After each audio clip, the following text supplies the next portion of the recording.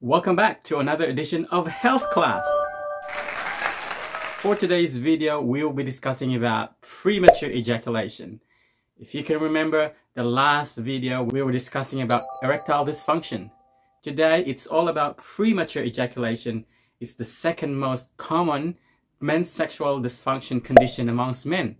We will be discussing about the causes, the treatments, and the preventative measures that men can do in order for premature ejaculation, or PE, not to happen. Again, I will require your maturity and understanding because this is a very serious health condition amongst men. If you want to know more, keep on watching.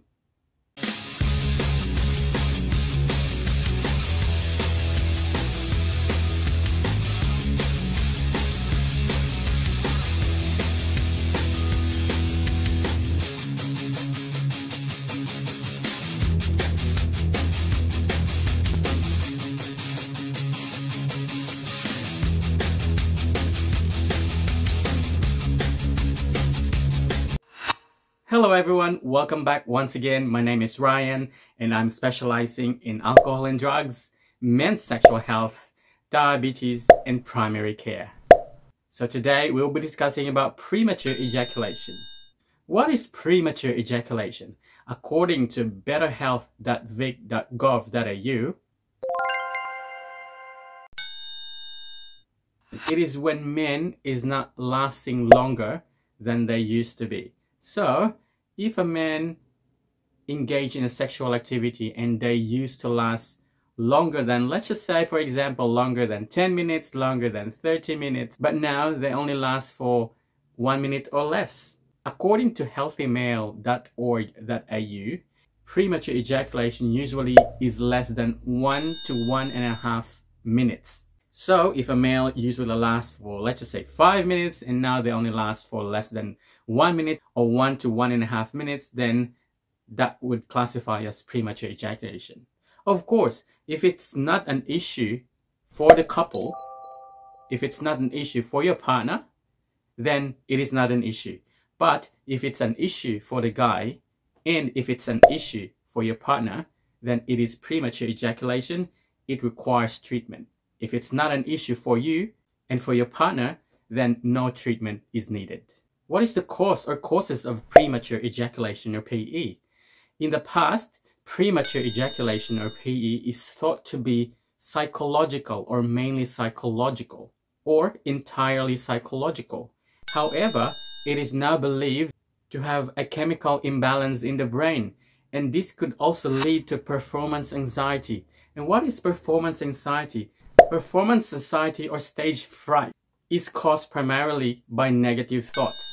These thoughts can be related to sex or issues in daily life. Men can feel the pressure to please their partners or feel insecure about their ability to perform sexually. A few examples could be having fear or being anxious about their penis size, about their body image, also play a role in performance anxiety.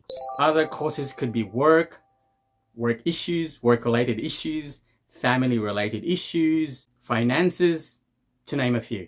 When I say psychological factors, it could be just like erectile dysfunction. The common ones are anxiety, depression, if you are diagnosed with a mental health-related condition or conditions, stress, if you had negative sexual childhood experiences, failures in life, to name a few. What are the treatments?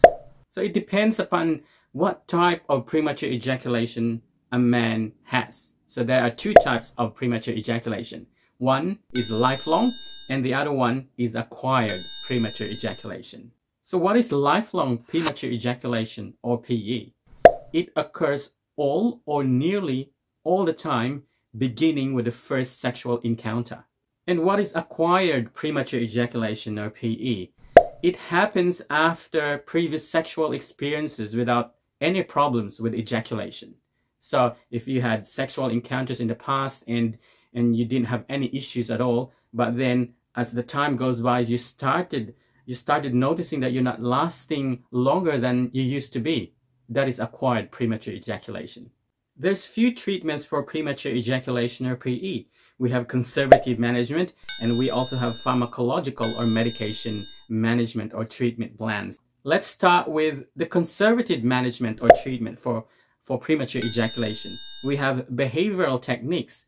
We have the two most common behavioral techniques. We'll start with the start-stop technique. What is start-stop technique? It is about learning to control the sensations prior to ejaculation. You will repeatedly bring yourself close to ejaculation, then stop and rest, and then repeat the steps. The second behavioral technique is the squeeze technique. What is squeeze technique? The squeeze technique is by squeezing the end of the penis just before ejaculation to lessen the urge to ejaculate. That means when you are close to ejaculation, you stop and you squeeze the end of the penis, that means the head of the penis, for a few seconds to lessen the urge to ejaculation, leading to a longer ejaculation time. Now we also have Kegel's exercise.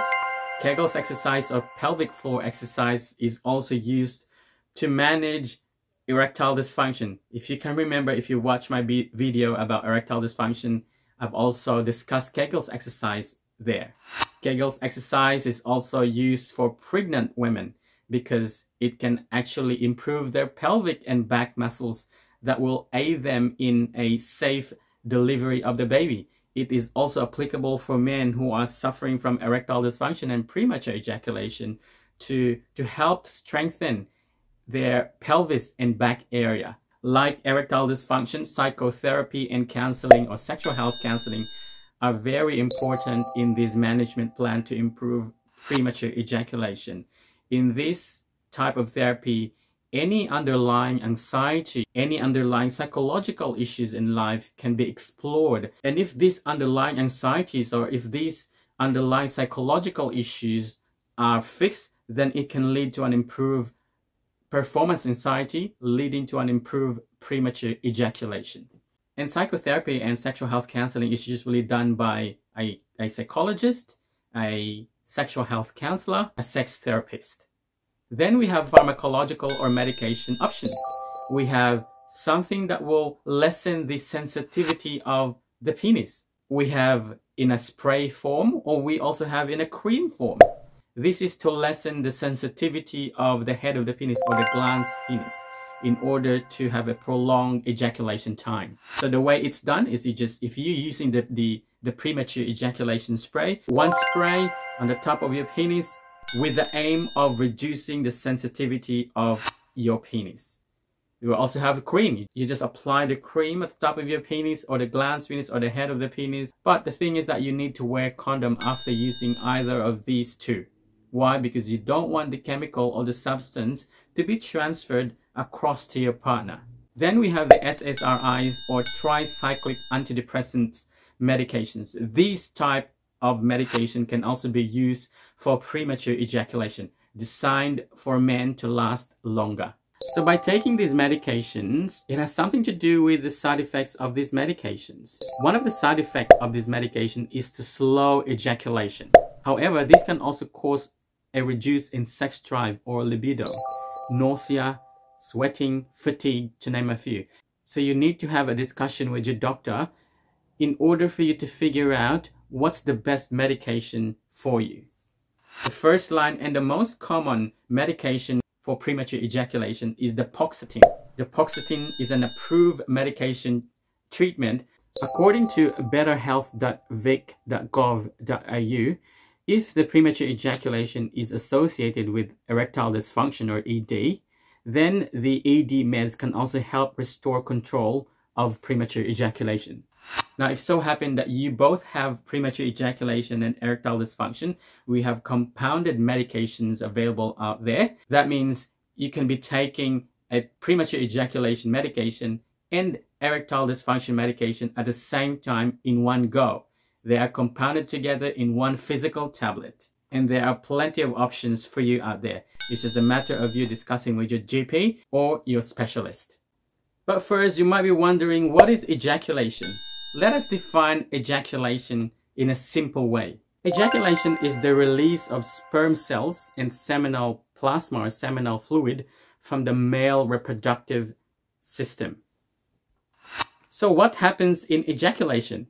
In ejaculation, muscles in the pelvis and penis contract several times and expel the semen through the urethra out of the penis. After ejaculation, the erection decreases and you have a temporary period where you can't have another erection, known as refractory period.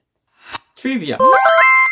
A lot of people ask me, is orgasm and ejaculation the same?